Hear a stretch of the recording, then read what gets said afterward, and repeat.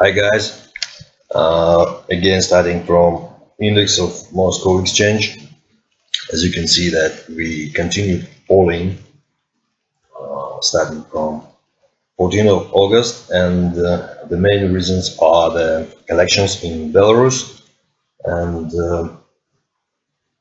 poisoning of Mr. Navalny, opposition leader in Russia, and right now index is still falling because from my point of view and from information of different brokers and banks, foreign investors decided to leave the country, decided to leave the Russian market because there are too much risks connected with the sanctions against Russia and against Russian ruble. But same you can see with the S&P that 3rd of September it started to fall also. And it could be one of the reasons why investors are leaving Russian market also, because when S&P is starting to fall, a lot of investors and different invest funds are leaving emerging markets, and especially the markets that are totally dependent from energy resources from oil and gas like Russia. And in this case, let's see what's going on with Russian rubles and Russian ruble and US dollar. For example, we can see that it was the level of 76, and after it's after test of this level, we fell down again. Maybe it was connected with the actions of Russian central bank, and they continue to support Russian ruble. We touched like 76 and 50, and after it again we below the level of 75.50. It could be level like here from 73 until 75 and 60 is level for the next week, in case if we will not have any interesting news. One of the news, of course, is a meeting of press conference of Russian Central Bank 18th of September, where Central Bank will decide about the rate for the interest rate for the next period. Right now it's 4.25, and there are some forecasts that it will continue to be decreased. In this case, a lot of carry trade investors will leave Russian ruble, also Russian market, and in this case we can lost strength of Russian ruble, for example 76, 77. We can try this area, and also it's possible. Yes, and in this case, after the decision of central bank, we can test new areas. Another situation that is influencing on Russian ruble is price of the oil, Brent oil, and you see it start to fall down after 46. It's 39, maybe connected with the strength of the US dollar, maybe something else like Saudi Arabia decided to make a discount for the September and October deliveries of oil, and it could be one of the reasons. That's why pressure on Russian ruble will still continue. I'm not in position. I exited before when it was 74.8. It was nice profit, a few percent. But euro, right now I'm in position with euro, and I bought it around 89 and 50. Right now I'm losing. I bought these futures for December and of 2020, and I think that we can have like 99 for these futures in case of any significant news, not positive for Russia.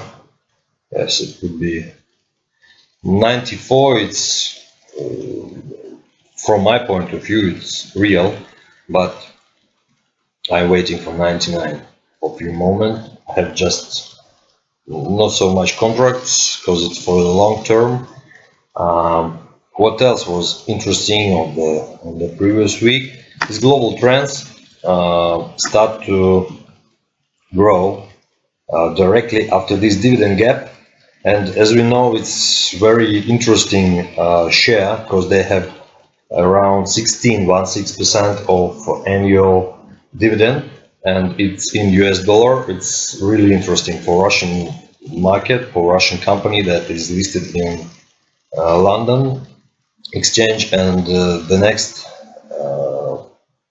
factor trigger that is influencing on the price of this share is that they're planning to make a listing on Moscow exchange also, because right now they listed in London only, and I think that it can give us around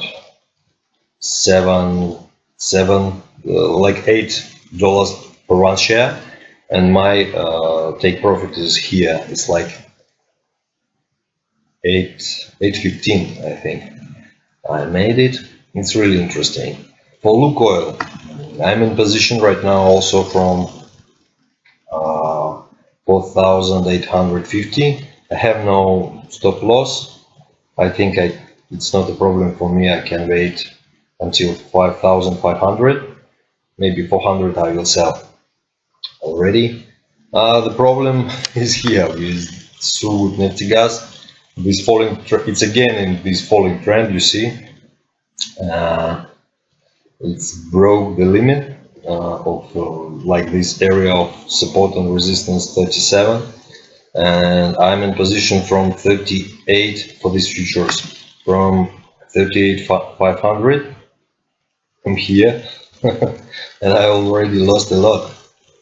It's really a long time, and the problem for me is that here 10% I lost already. Not so good, but okay. I'm waiting anyway that it will grow.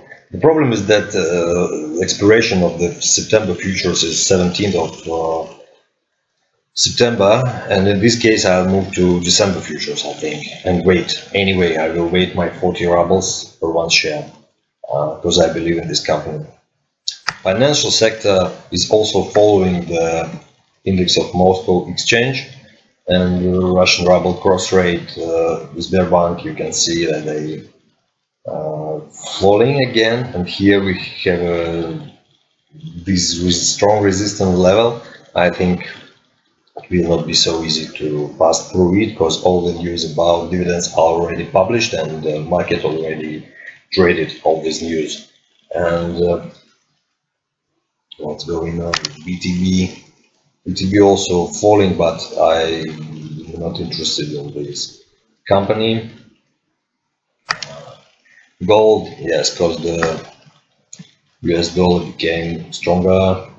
Gold lost a bit from 7th of August, and right now here we can see like 1900s. We can see that this level of resistance is also strong, and we have a chances to revert to 2000, 2100. And I'm trading with this share of Petropavlovsk. I am still thinking that it's a growing trend. We can have 50 until the end of the year maybe, but my goal is 39 right now. I already made one circle. I bought it at 31 and sold it, I think 35 or 36, and right now again I'm in position from 35 rubles. I'm waiting when price of gold will grow. Petropavlovsk also can do it again. BRN is losing a lot. It's a Russian mobile operator. It's like a mobile TV system, MTS, but it's falling down. I'm in position, like, you know, it's not so big position, but you see this gap 171, we can revert here to close the gap, I'm sure. Another situation is palladium. Globally in palladium, I don't have profit, I have loss. First time I bought it 2,500 and it was stop loss 2,200. I lost like $300. It's just my first futures, just one. And right now I'm in position from 2,300. It was like, you see, 2,400, but I didn't sell. I'm still waiting for 2,800. And in this case I will be in profit, but the situation is same like with the Surgutneft gas futures, because 17th of September these futures will expire and I will sell it and buy the new one for December futures. Nornickel, I bought December futures already. The price was same like 19,500. I mean 19,500 for one share, and for the futures also. And my goal here is 210 for one contract, and I'm still believing it. The situation with Nornickel is not so easy right now, because Russian authorities, after this spiel, they wanted so much money, like $2 billion US, and they told that if Nornickel will not pay right now, they will judge this company, and they made it last week. They told that they wrote application to the court, and right now we're waiting for the court decision. But Russian authorities are really friendly with such kind of companies where oligarchs are the owners, and that's why there are not so many chances of Russian authorities to receive so much money as they want. GAZPROM is falling together with IMOEX index, and on the news with Mr. Navalny and Ms. Merkel from Germany, she's telling, well, we will close the Nord Stream 2, we don't want to cooperate with Russia due to this poisoning of Mr. Navalny, and it's one of the reasons. Maybe 163 is interesting to take GAZPROM, because right now we still, for the natural gas price is not so high. If we will see the monthly time frame, it just started to grow, as you can see, and there are a lot of chances to receive, I don't know, 50% within a year.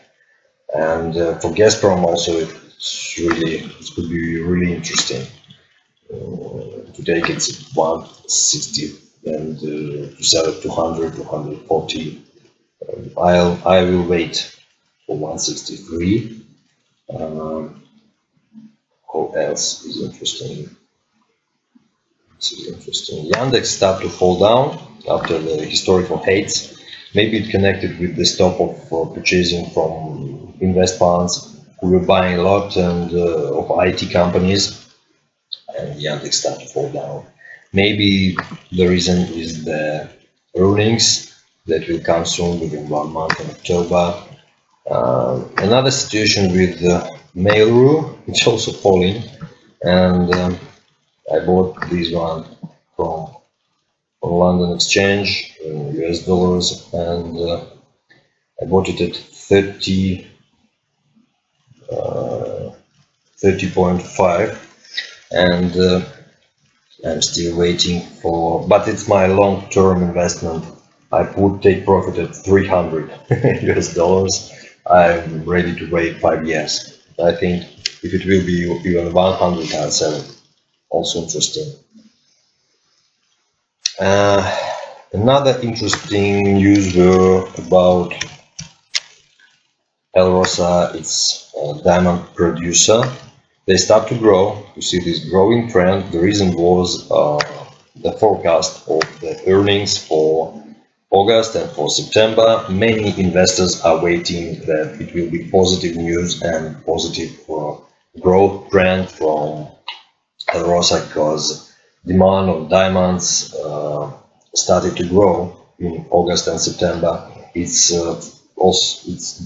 demand is coming from jewelry and coming from different industries who are using diamonds, and it's really interesting news. And I think that it's possible to move here to 76, of course, and after it we can test this level of 85. It could be interesting on this positive news. I didn't bought it for 50 when it was 50. I'm not trading with Belarus, just for your information. Well, I think that's it for the coming week. I'm wishing you a lot of profit and all the best. Bye.